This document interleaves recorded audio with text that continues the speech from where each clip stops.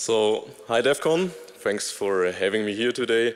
Also, many thanks for those who made it to a Sunday 10 a.m. DEFCON talk. I really appreciate it.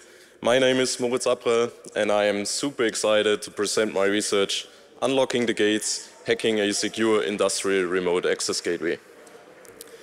In this session, we will delve deep into an industrial remote access gateway, uncover vulnerabilities, and exploit them to affect critical infrastructure worldwide. But first of all, a few words about myself. My name is Moritz Abrell. I'm working as a senior IT security consultant and penetration tester at the German company SÜSS. So I love breaking stuff, and I also regularly conduct security research, and the results has been presented at various security conferences such as Black Hat or DEFCON. So how does an industrial remote access solution work? Well, they all operate similarly. For instance, a device inside the industrial network establishes a VPN connection to a VPN server. And this server is usually operated by the vendor itself. Now, if a service technician wants to connect to this industrial network, he uses vendor-provided software to initiate a VPN connection. Finally, the VPN server routes between those connections, and thus the technician is able to reach the targeted infrastructure through the industrial router. So to analyze such a solution, we need to acquire an industrial remote access gateway. And I chose the Evon Cozy Plus by HMS for several reasons. Firstly, it is widely used, and the vendor claims that over 500,000 of devices are connected, meaning finding vulnerabilities could have a significant impact. Furthermore, a similar device has already been considered in the past, where some problems were identified, resulting in a complete refactoring. So the vendor claims that the Cozy Plus is developed with a focus on security, and this involves, for example, a hardware security module with a root of trust, individual certificates, and secure boot. And the solution was also tested and analyzed by an independent company, and this company issued a certificate available on the vendor's website stating that the hardware, backend, and associated software were tested. So let's take a closer look at this secure gateway. Here we can see the hardware, and here the disassembled view. And aside from the mentioned hardware security module, nothing really special is going on the PCB. But due to the advanced hardware security claims, I initially skipped the hardware analysis to avoid damaging something. And since firmware update files are encrypted, we need a different approach. So the goal was to find vulnerabilities in the software or firmware using a pure black box approach. Surprisingly, this was quite easy. The device allows uploading custom OpenVPN configuration files, and OpenVPN, on the other hand, allows executing custom commands using the up parameter. So I attempted to upload a custom VPN configuration with a command, but unfortunately the parameter was blacklisted. However, bypassing the filter was also relatively easy. I added 2 dashes to the up parameter, and this bypassed the blacklist without breaking the parameter itself. And finally, the command executed with root privileges. I then uploaded a new VPN configuration file, including a reverse shell, and finally received this root shell. Nevertheless, this was only possible with administrative access to the device. But there is a way around this.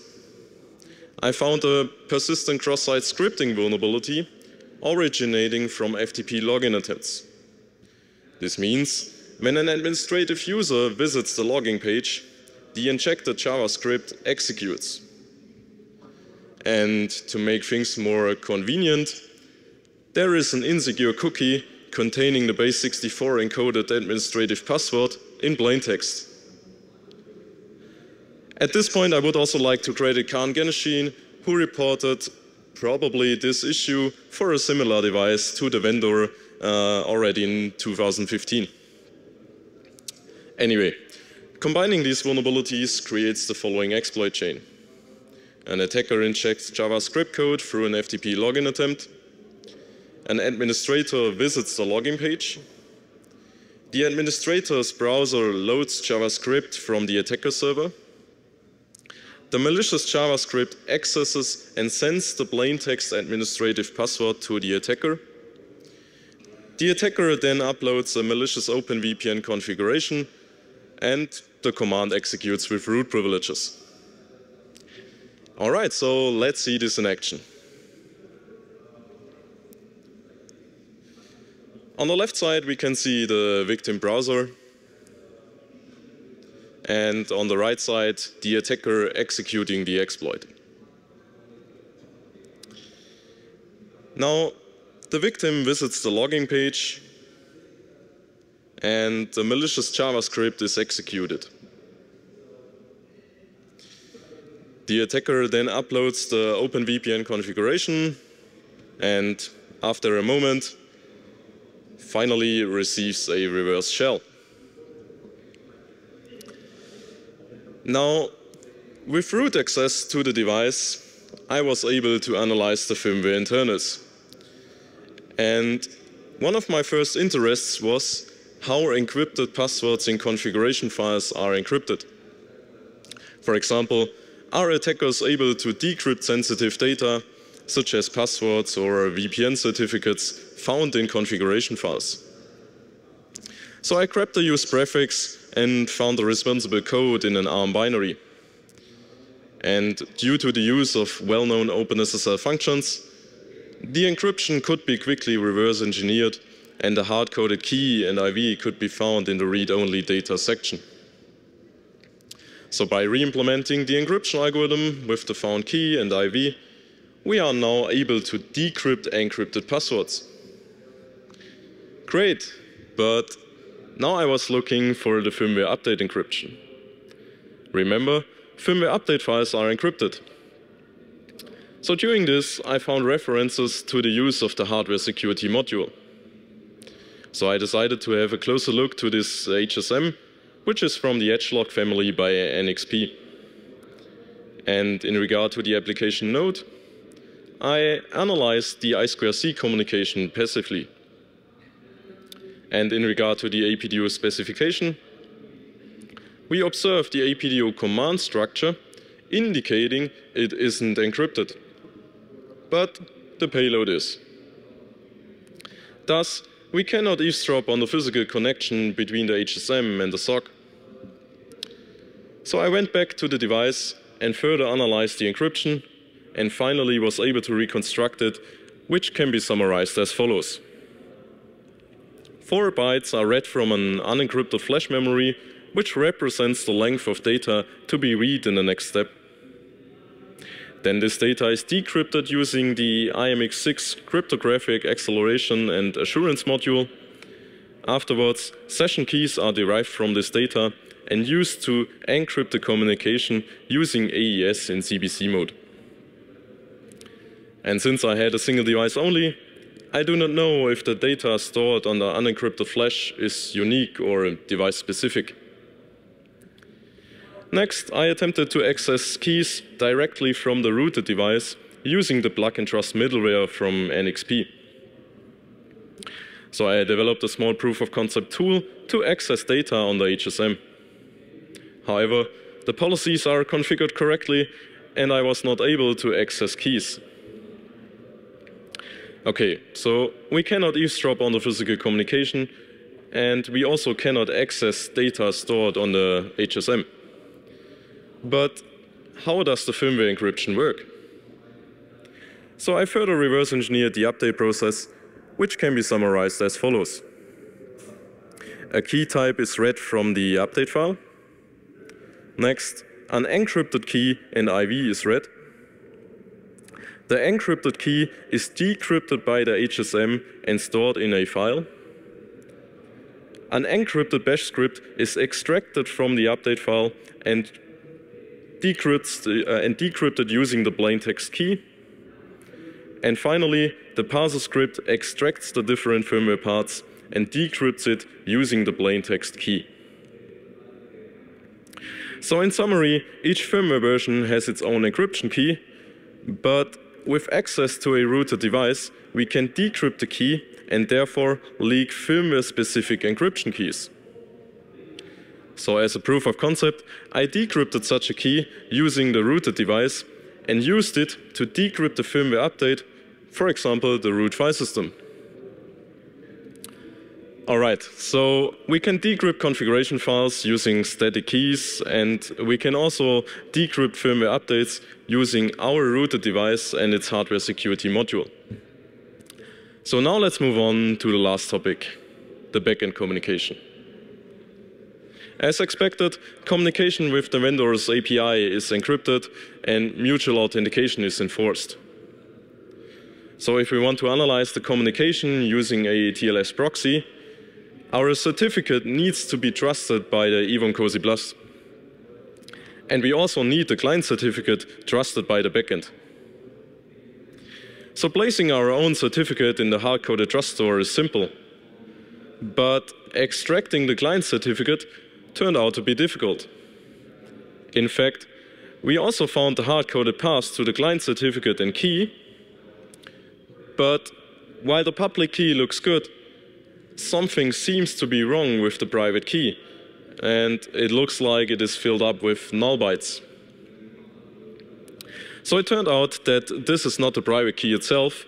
Instead, it is a so-called reference key, and the actual key is securely stored at the HSM. So extracting the key is not possible. But I found a workaround. We can use this OpenSSL configuration, which references a specific OpenSSL engine, to implement the HSM for encryption. And now, by using this configuration, we can use OpenSSL-aware tools like curl on the device itself to communicate with the backend. This also means, without the device's private key, we cannot route the communication through a TLS proxy. And therefore, I used the following alternative approach to analyze the backend communication. First, we intercept a request initiated by the device. Then we use curl on the device to send this exact request and retrieve the response received on the device. Afterwards, we can implement this response in our own web server and proceed with the next request or stage. And by doing so, I observed the following endpoints. And especially this one was quite interesting. In detail, the device generates a certificate signing request during a count assignment and sends it to the backend. The vendor server then signs this request, and the signed certificate can then be requested by the device. Afterwards, the device has a certificate signed by the vendor which contains the device's serial number.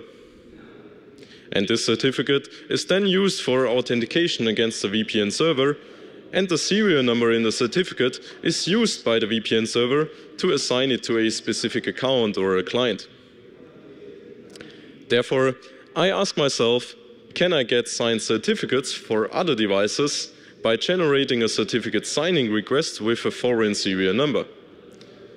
And to verify this, I reported my thoughts and assumptions to the vendor, and they gave me a serial number of a device located at the vendor's lab. So I generated a certificate signing request including this serial number and sent it to the API using my rooted device. And indeed, the request was successful and I received a certificate for the foreign serial number. Afterwards, I successfully used the certificate to initiate a VPN session in the context of the device located at the vendor's lab. This in turn had the following impacts. First of all, the VPN session of the original device was overwritten and therefore no longer accessible. Next, if a user tries to connect to this serial number or device, he gets forwarded to the attacker without noticing. And due to the missing network restrictions inside the VPN tunnel, the attacker is able to access all services of the connected clients. So let me illustrate this. An attacker can use a rooted Evon Cozy Plus to get a correctly signed certificate for a foreign device. Then he is able to use the certificate for VPN authentication, which results in a loss of connection of the original device. Now, if a user of this solution tries to connect to this device, he will be forwarded to the attacker, and therefore the attacker is able to attack the victim's client, for example, accessing the client's remote desktop service. And last but not least, the attacker can imitate the original infrastructure to eavesdrop on sensitive data, for example, authentication data, or if the victim uploads a secret program to a PLC. And given that the serial numbers are more or less enumeratable, this attack is scalable, and we are able to disconnect more than 500,000 devices. This means that energy plants, industrial facilities, critical infrastructures, or oil platforms all around the world are no longer accessible, and the users trying to connecting to them could be attacked. So let me conclude. We were able to root the device and decrypt encrypted passwords. Afterwards, we used the rooted device to get firmware-specific encryption keys and getting correctly signed certificates for other devices used for VPN authentication. With these certificates, we were finally able to impact the whole remote access solution, accessing devices of connected users and eavesdrop on sensitive data. Of course, we reported the vulnerabilities to the manufacturer, who immediately patched the backend, so getting certificates for other devices was no longer possible, and a fixed firmware version was also recently released. But what can we learn from this? First of all, it is important to consider the risks and increase the attack surface of remote access solutions, especially with infrastructure operated in the cloud or by third parties. And as demonstrated in this talk, exploiting vulnerabilities in such solutions could impact many facilities and maybe your infrastructure too. And for the security researchers among us, some of the vulnerabilities shown were found by gaining root access, meaning similar vulnerabilities may exist in other solutions and waiting for you to be found. Sometimes you just have to find the right initial foothold. And with that said, thanks for joining this talk. Connect with me on X and feel free to check out the blog post. Thanks.